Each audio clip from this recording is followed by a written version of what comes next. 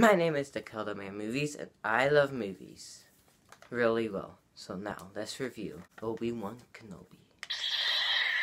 Let's get right into it.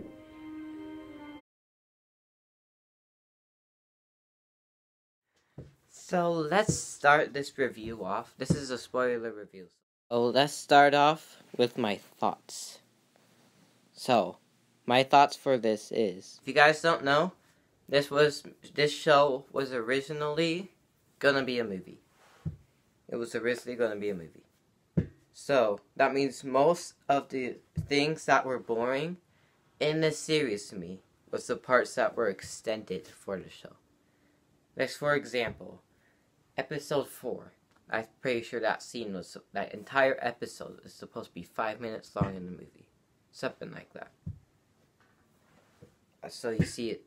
My chair is so loud. So that dies it down. Okay. So for me, this show was boring at some parts and exciting at other parts. Like the first 3 episodes and part of the last were exciting for me. Other than that, I found this show to be quite boring. So those are my thoughts on it. So now we're going to break down each episode one by one. Starting with episode 1. So, episode 1 was kind of bad directing. A couple of these episodes do. Like, for the part when Princess Leia is being chased by these, like, pretty much kidnappers. She's running through the forest. She's able to slip through a tree and duck under a branch. He's like a grown man running, and then he sees the branch right in front of him. He goes, bangs his head right on it. I could think of a million other ideas I could have done to have Princess Leia run away. She ends up getting captured anyways, so, I mean, like, what was the point of all that? But I could find other ways that these adults like trip and they was able to get away and get captured by someone else. But you just see these grown men can't get around the tree. Like, they can't walk around the tree. They go, like, the other way. That's probably, like, my big issue with episode 1. So that's, like, pretty much overall, it's a good story. Princess Leia gets captured. Obi-Wan Kenobi has to go rescue her. Leading into episode 2.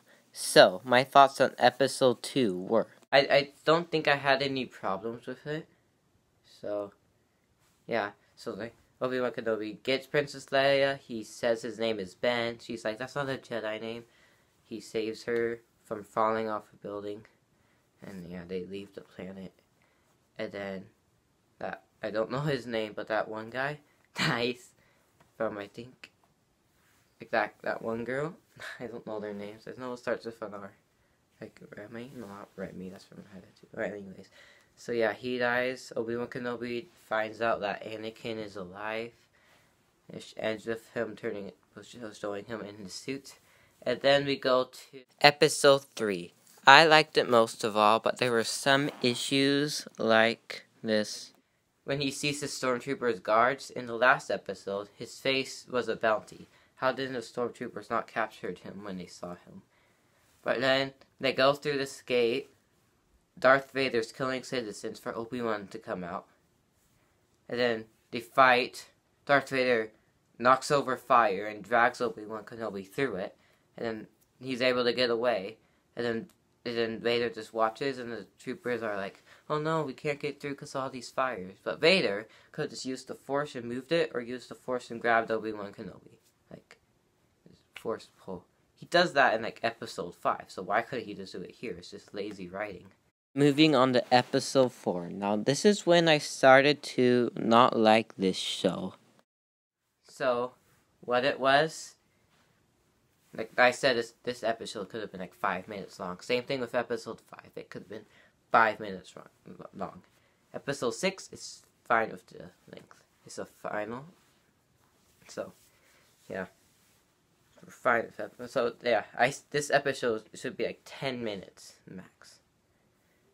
It starts with Obi-Wan healing from the fire, as he healed incredibly fast.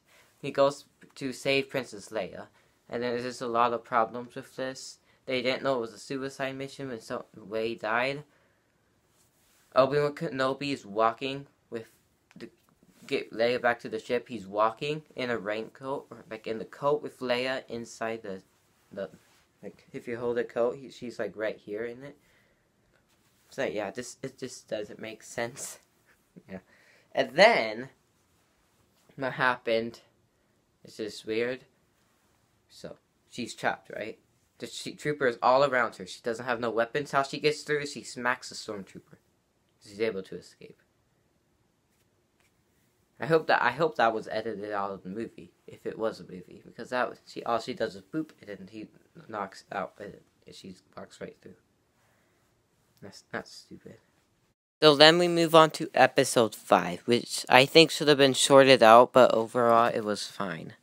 Vader comes, and then pretty much tries to get Obi-Wan Kenobi. I watched a reaction, someone cried when a robot died. I'm not that into the show, so people are like crying when a robot died, when someone sacrifices themselves. But anyways, so Vader pulls down the ship, he tears through it, and then there's no one in it, and then the ship behind it blasts off. So I didn't know why he just didn't grab it and pull it back. I think it's because he ran out of energy. And then that one girl, I don't know her name, I know it starts with an R. She tries to kill Vader because she knows he's Anakin. It doesn't say how. I assume because the clones called him Lord Vader. My guess. But yeah, that's my guess. And then she tries to kill him. Vader ends up stabbing her again. So she was stabbed when she was a kid too. And then the person she stabbed in episode 2 is back alive. That didn't make any sense, but okay.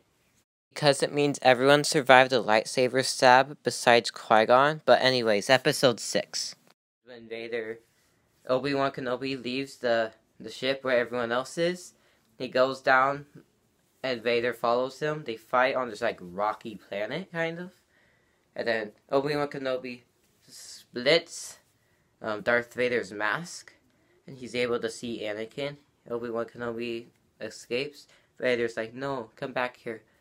And then over where Luke is, that girl, I don't know her name, she survived the lightsaber stab again, and she's trying to kill Luke. Right before she's about to, she notices she became Anakin and stops and returns Luke because he fell down and is passed out.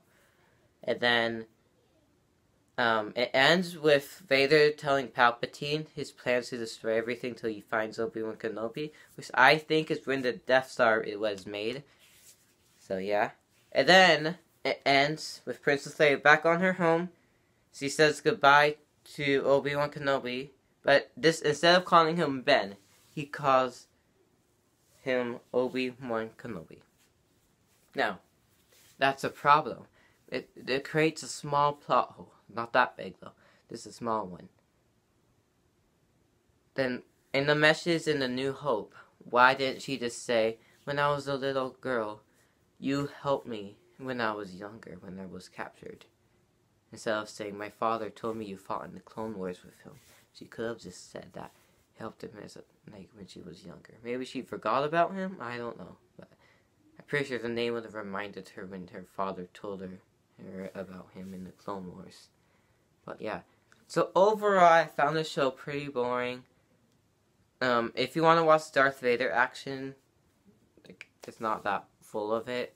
If you want to watch Obi-Wan Kenobi Return, a little bit of 19-year-old Anakin in episode 5.